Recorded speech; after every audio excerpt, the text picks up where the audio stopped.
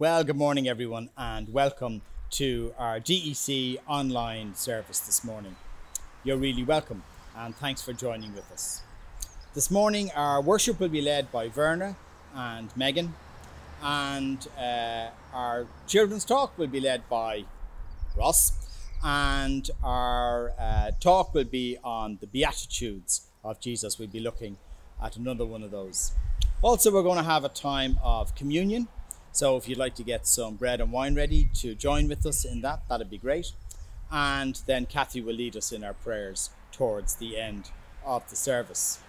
We're also going to have a time of fellowship, a tea and coffee after the service, and that'll be in your own kitchen and you'll be making it yourself today. Hopefully, we'll all be back here together in the not too distant future and we'll be able to do it all together. Come on, Ross, come up and lead us in prayer to start the service. Thanks.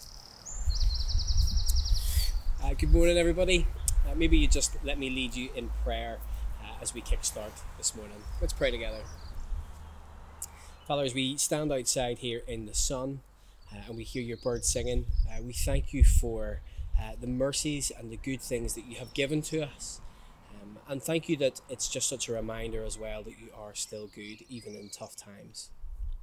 Father, we pray for each and every household and person who watches this service this morning. I pray that they would be blessed by the words that come from your word. I pray that as we worship and as we sing, that we would make you smile. And even in your grace, that you would minister to us as we do that as well. We pray you be with each of us during this next hour or so. In your Son's precious name we pray. Amen.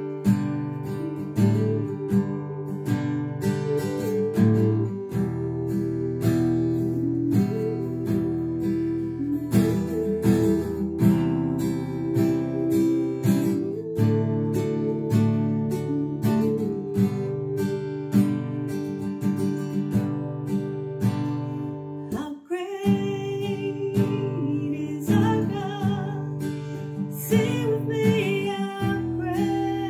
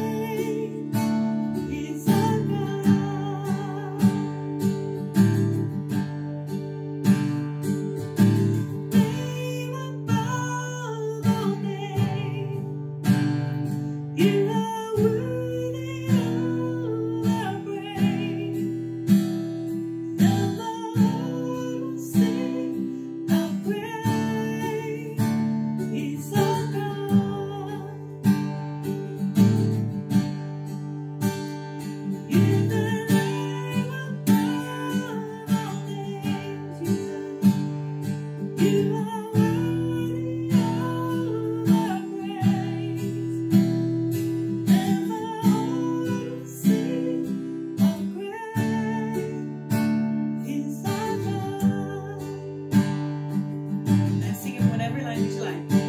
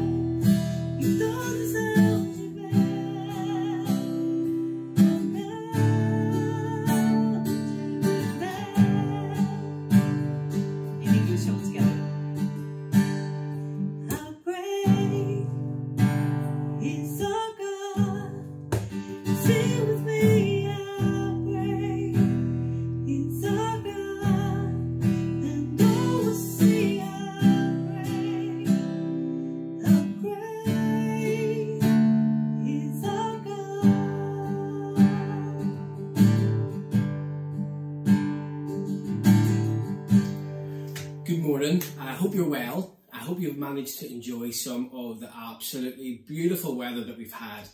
I have a suspicion that there may have been a couple of paddling pools that have made the first appearance in the summer this week. It's been really, really lovely.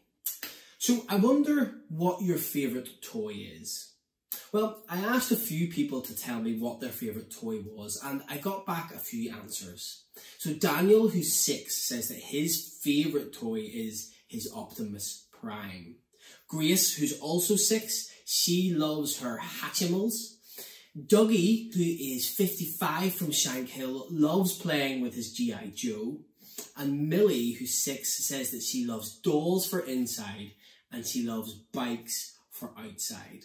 I wonder how you would have answered that question if I'd have asked it to you. Perhaps you would have said, maybe something like this. Oh, I think I need some practice. Perhaps you would have said that your favourite toy was maybe a toy car. Or maybe, for some of you who are a little bit older, maybe your favourite toy was something like this. But can I tell you what my favourite toy is? In fact, I'm not going to tell you. I'm going to show you what my favourite toy was whenever I was younger. Come with me.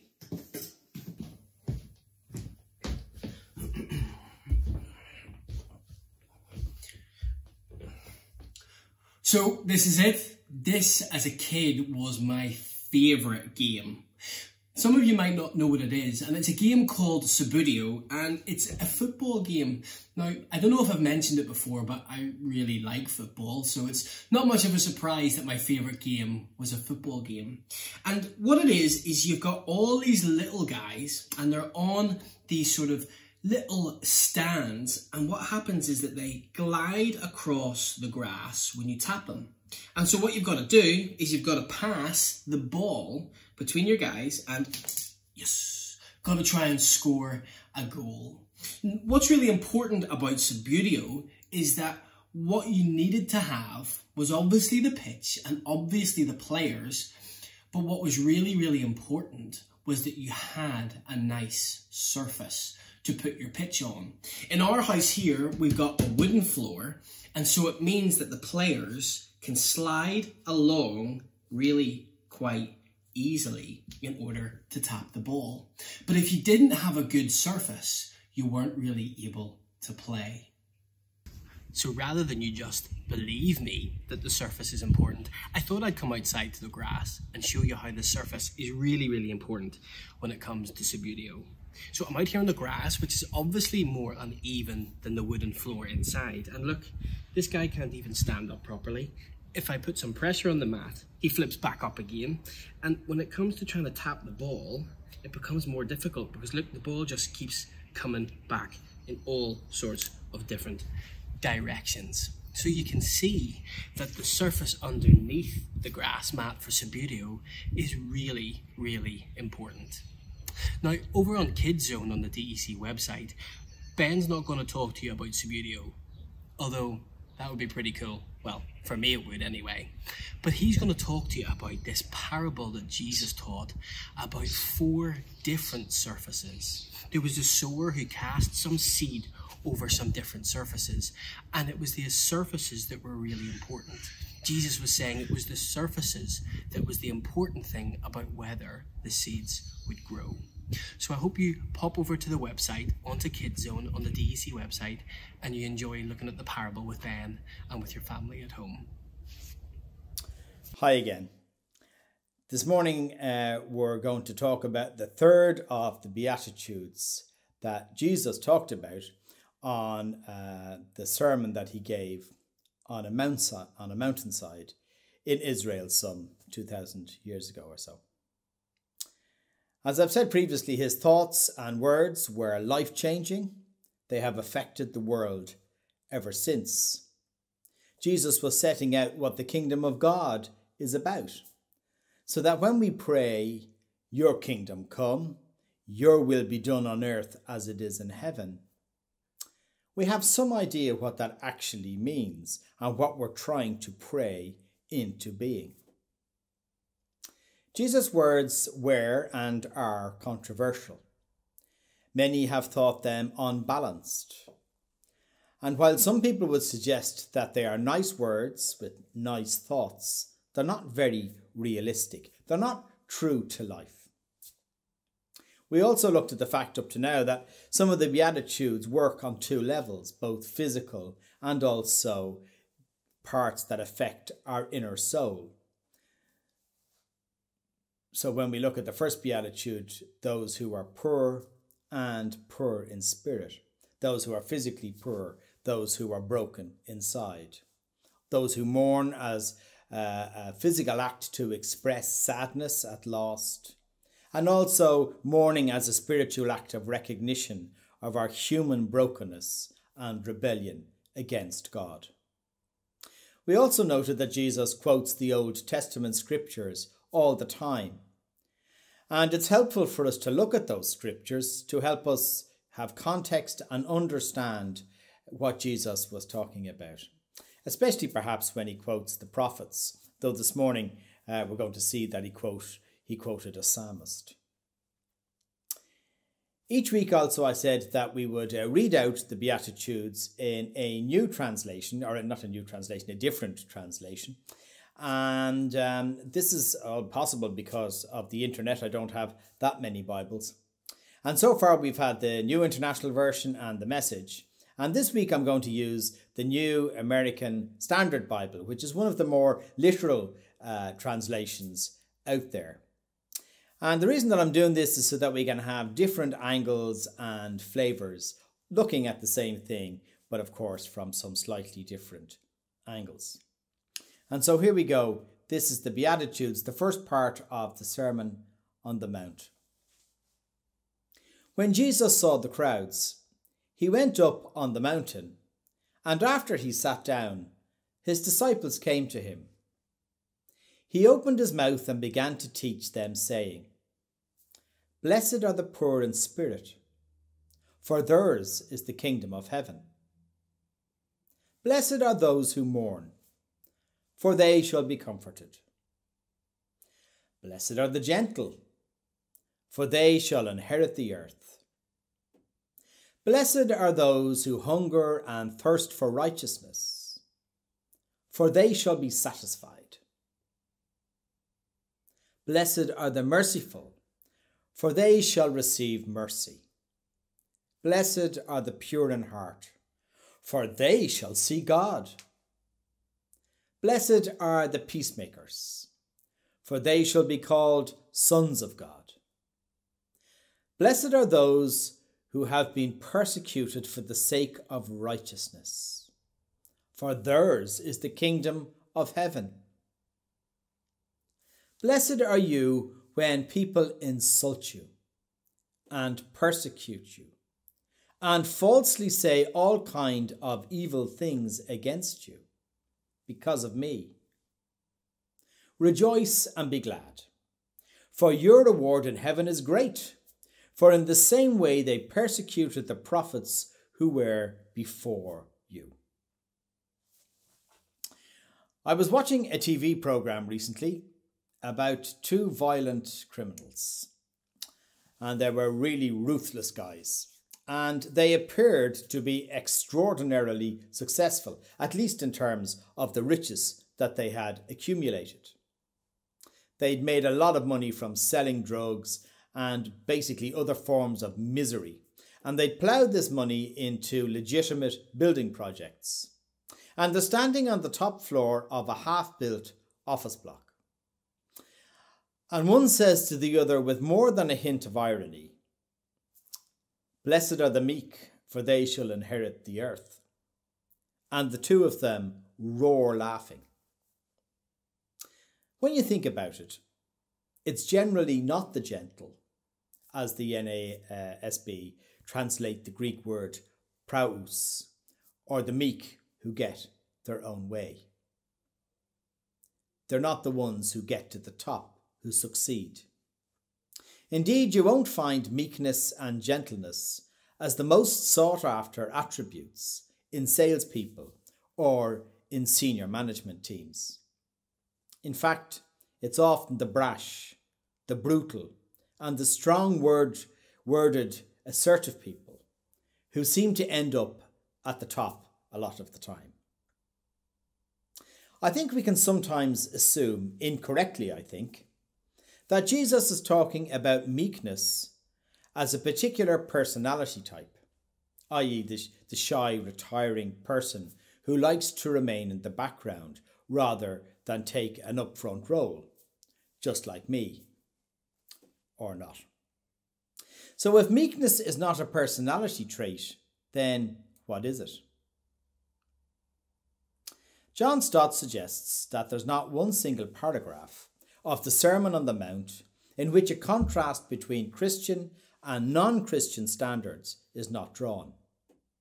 It's the underlying and united theme of the sermon. Everything else is a variation on it, he writes. Therefore, if you agree with Stott, and I think I do, it means that we cannot mix up or mush together the standards and ideas Jesus gives us in his talk with the views and values of the world at large, and try to make them into a hybrid philosophy. They stand opposed to each other. Therefore, meekness must stand opposed to whatever is the opposite to it. So how are we to view this idea from Jesus that we should be meek and gentle? I suppose much of our thoughts will depend on our view of him. And I think that how Jesus is viewed in the world from the time he was born until now is very dependent on the zeitgeist, the thoughts of the people in the world at any particular time. The American author Chuck Palahniuk, in his 1999 novel Survivor, imagines a conversation between his anti-hero and someone giving him a lecture on art. In the scene, he describes how art expresses the underlying social understanding of Jesus in the 20th century. She told me about different 20th century art movements and how they depicted Jesus crucified. In the oldest wing of the mausoleum, the wing called Contentment, Jesus is gaunt and romantic with a woman's huge wet eyes and long eyelashes. In the wing built in the 1930s, Jesus is a social realist with huge superhero muscles. In the 40s, in the Serenity wing, Jesus becomes an abstract assembly of planes and cubes. The 50s, Jesus is polished fruitwood, a Danish modern skeleton. The 60s, Jesus is pegged together out of driftwood. There's no 70s wing, and in the 80s wing, there's no Jesus. Just the same secular green polished marble and brass you'd find in a department store.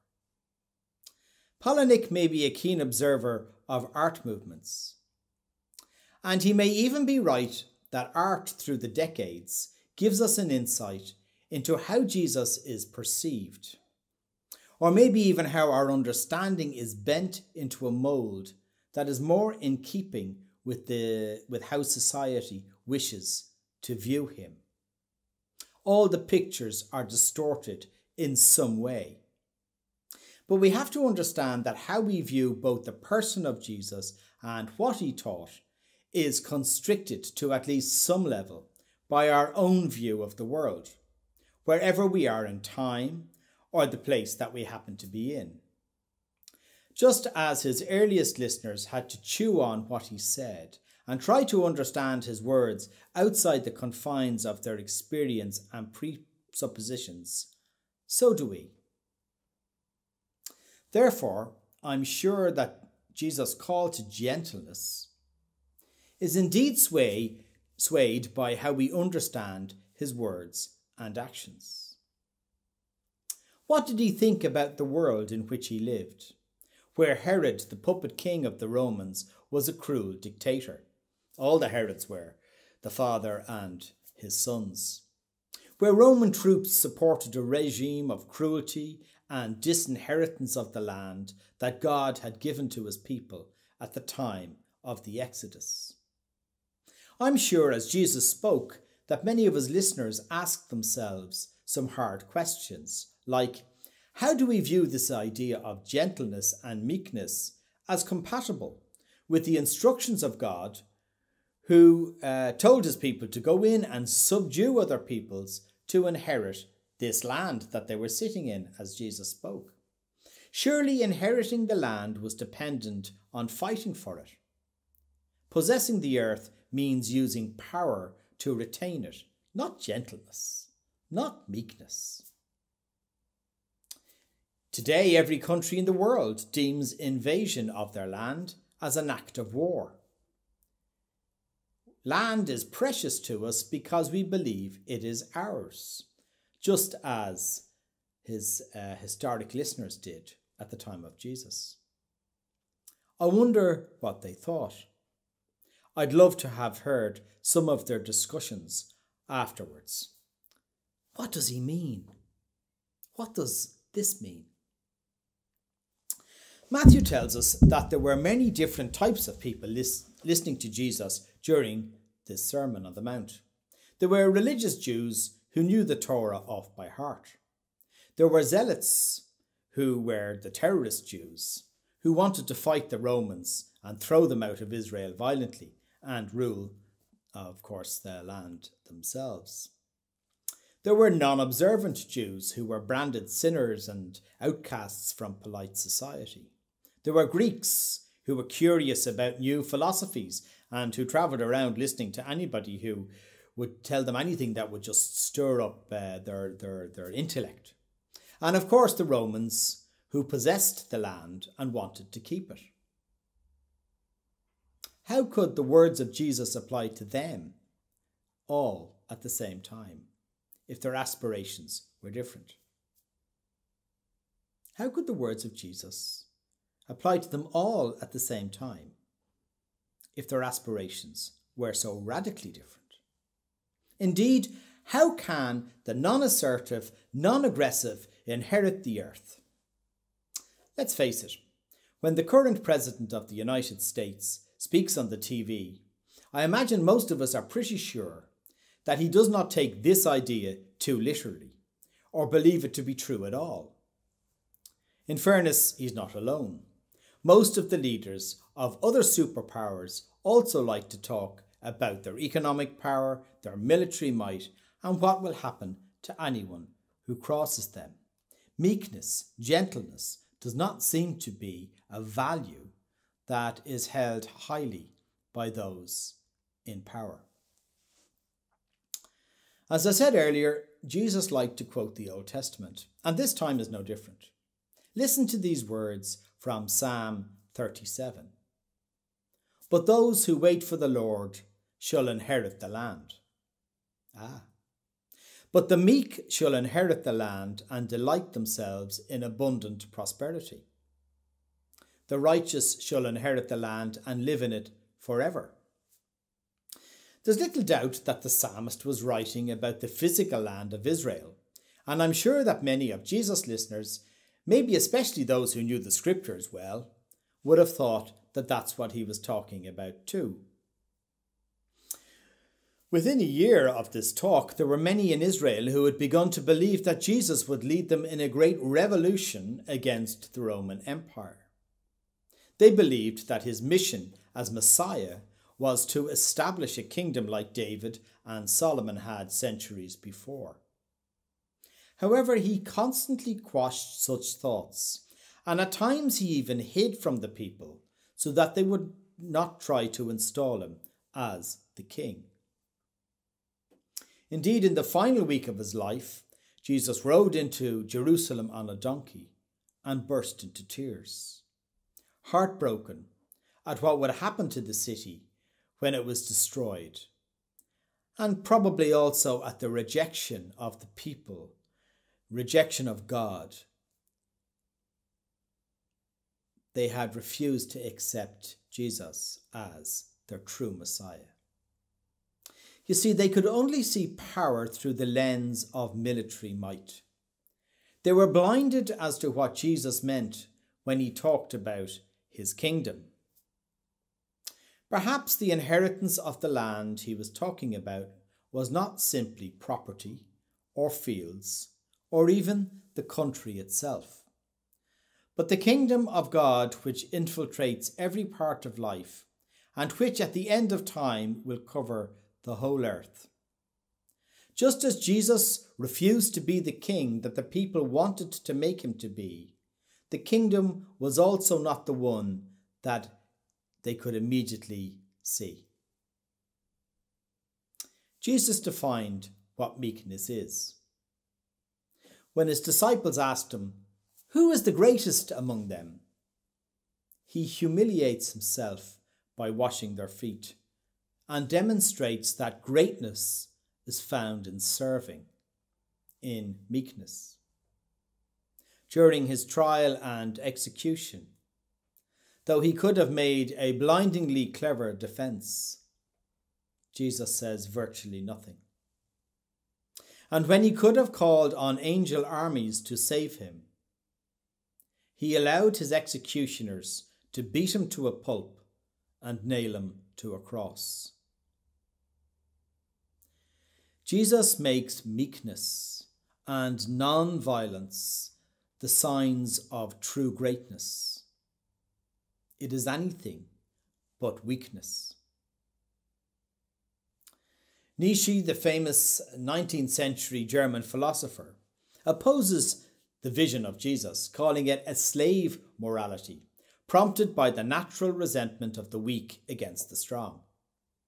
He reckons by preaching humility and meekness, making oneself small, turning the other cheek, Christianity introduced, according to him, a kind of cancer into humanity that has extinguished its energy and destroyed its vitality. So his idea really is that this type of Christianity of gentleness, of turning away from anger and of not wanting to fight and non-violence, actually extinguishes energy. I want to suggest to you that he's wrong and that it creates a new vibrancy and a totally different type of vitality. Mahatma Gandhi, the Hindu non-violence nationalist leader of the Indian people, who effectively brought the great British Empire to its knees through a policy of peaceful protest, had the polar opposite view to Nietzsche. He said of the Sermon on the Mount, "I could not care if it was proven by someone that the man called Jesus never lived, and what was narrated in the Gospels was a figment of the righteous imagination. For the Sermon on the Mount would still be true for me." That was from a Hindu. The words of Jesus had such an effect on him. He realized that strength is not defined by many others, is not as defined by many others in the world. In a security mad world, we might be tempted to think that the bigger the army, the more secure we are. However, has the last couple of months, not taught us that this is a fallacy. The greatest and mightiest military powers in the world, the USA, China, Russia, seem to have suffered the same, if not more, than most countries. Their armies are of no use in facing down the greatest threat to their citizens at the moment.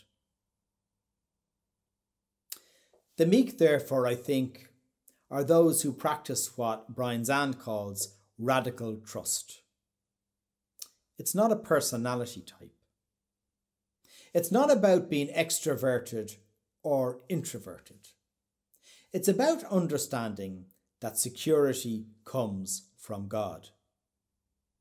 I like what he says. The meek are the ones who believe in God and are willing to trust God for their portion and their security. The way of violence and aggression is the way of Caesar. The way of meekness and trust is the way of Christ. And they are in contradiction to one another. They cannot be meshed together. Meekness does not equal weakness. In fact, it is the opposite. It is strength derived from trusting in God for security and for an inheritance that will last forever. Let me end by using Paul's exhortation to the church in Colossae as a prayer. Therefore, as God's chosen people, holy and dearly loved, please, Lord, help us to clothe ourselves with compassion, kindness, humility, gentleness, meekness, and patience. Amen.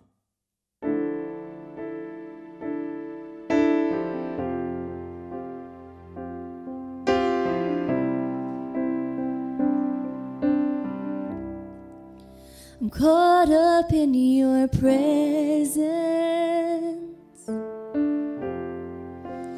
I just want to sit here at your feet. I'm caught up in this holy moment. I never want to leave. Oh, I'm not here for blessings. Jesus, you don't owe me anything, and more than anything that you can do, I just want you. I'm sorry when I've just gone through the motions. I'm sorry when I just sang another song. Take me back to where we started. I open up my heart to you.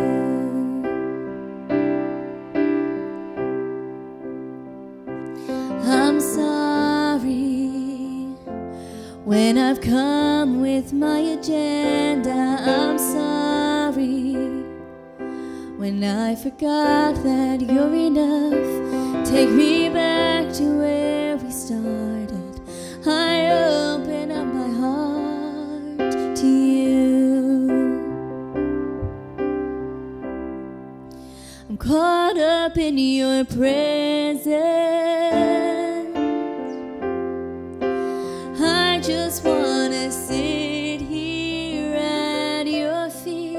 I'm caught up in this holy moment. I never want to leave. Oh, I'm not here for blessings, no. Jesus, you don't owe me anything, and more than anything that you can do, I just want you. And I'm I'm sorry when I just gone through the motions. I'm sorry when I just sang another song. Take me back to where we started. I open up my heart to you. And I'm sorry when I've come with my agenda. I'm sorry when I forgot that you're enough. Take me back to where we started. I open up my heart to you. I just want you and nothing else, nothing else, nothing else will do. I just want you and nothing else, nothing else, nothing else will do. I just want you and nothing else, no, nothing else, nothing else will do. I just want you and nothing else, nothing else, nothing else will do. I just want you and nothing else, no, nothing else, nothing else will do. I just want you and nothing else, and nothing else, nothing else will do.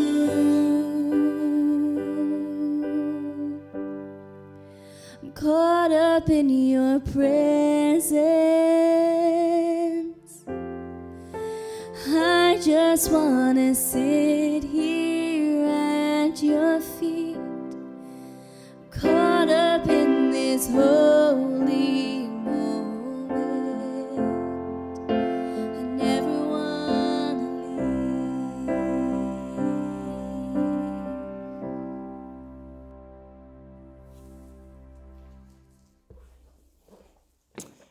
We now come to a time where we break bread together, where we celebrate communion.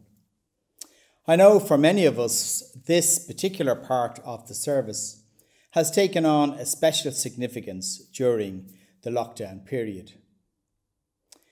We find it difficult not to be together with each other, yet we know that we remain together by the power of the Holy Spirit in unity and love. Let's pray. Lord, we want to be caught up in your presence. We want to pause and sit at your feet for a moment or two. We pray for this holy moment together as we remember the sacrifice of our Lord and Saviour Jesus. That sacrifice which opened up the way to the Father and to a common faith which joins us together as one family. Blessed is he who comes in the name of the Lord. We do this in remembrance of him. Maybe you could join with me in praying the prayer that Jesus taught his disciples to pray. Our Father in heaven, hallowed be your name. Your kingdom come. Your will be done on earth as it is in heaven. Give us this day our daily bread, and forgive us our sins, as we forgive those who sin against us. And lead us not into temptation, but deliver us from evil. For yours is the kingdom, the power, and the glory, forever and ever. Amen.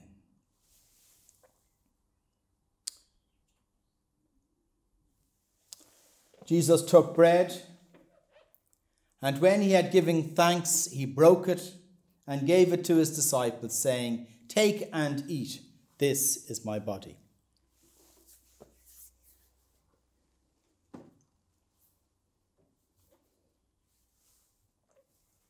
Then he took a cup, and when he had given thanks, he gave it to them, saying, "Drink from it, all of you. This is my blood of the covenant, which is poured out for many for the forgiveness of sins. I tell you, I will not drink from this fruit of the vine from now until that day when I drink it new with you in my Father's kingdom."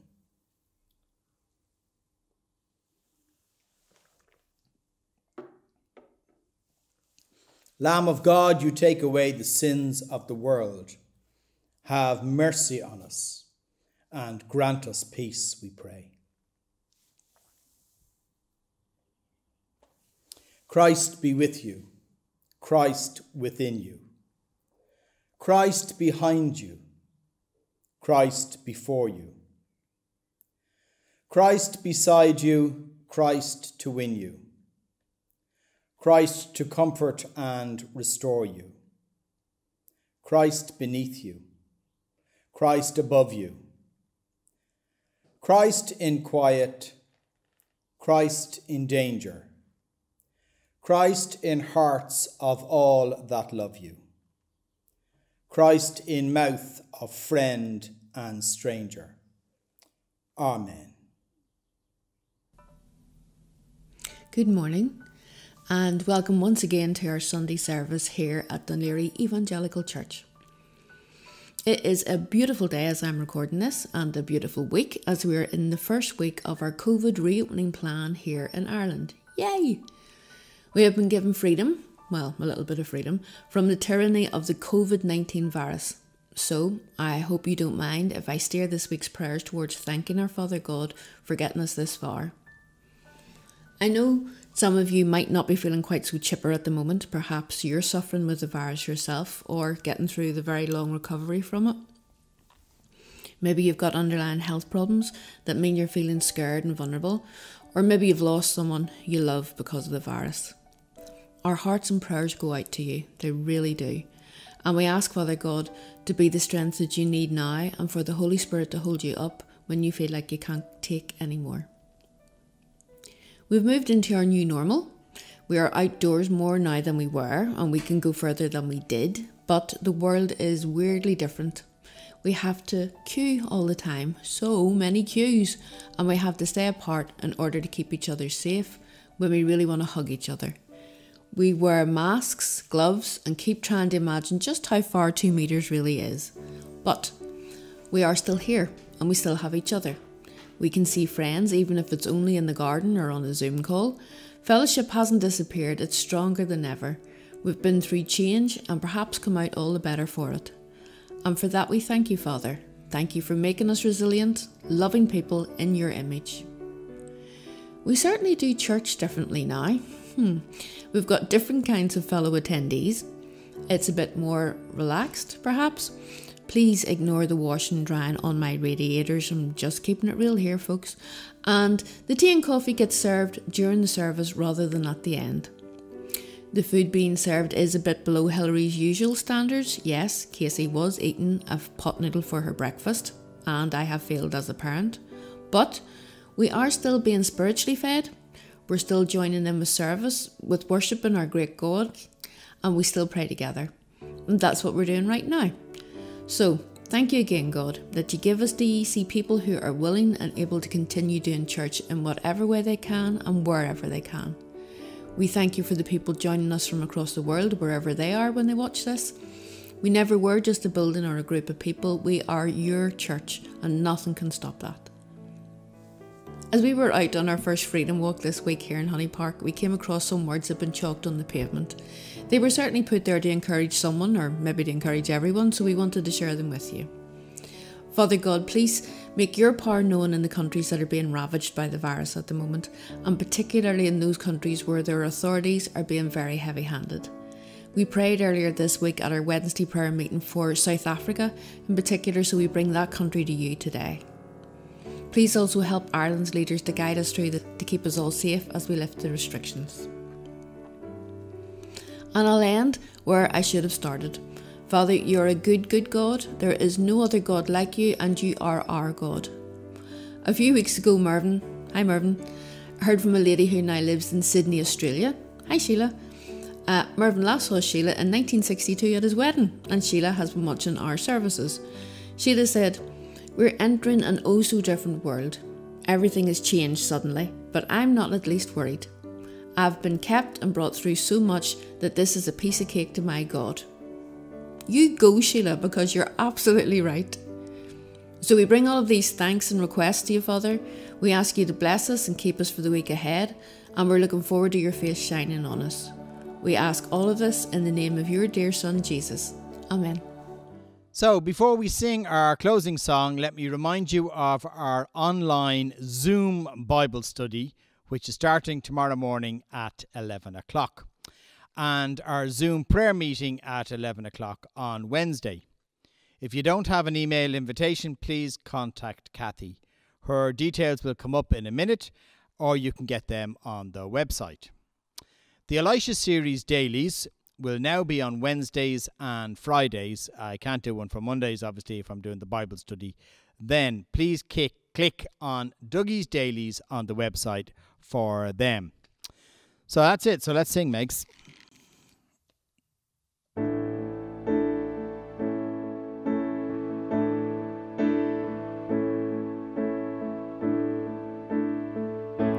There is a truth older than the ages.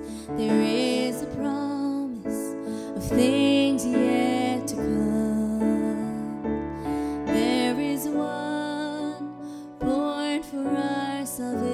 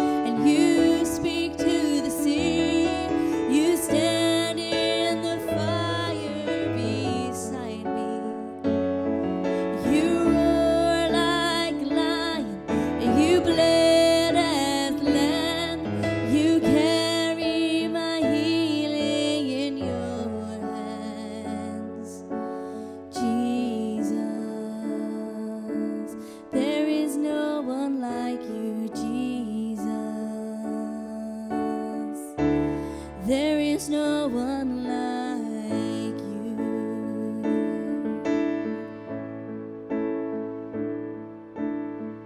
Now to him who is able to keep you from falling and to present you faultless before the presence of his glory with exceeding joy, to the only wise God, our Saviour, be glory and majesty, dominion and power, both now and forevermore. Amen. Thanks for joining with us today. We hope that you've had a wonderful time and that you'll join us again next week.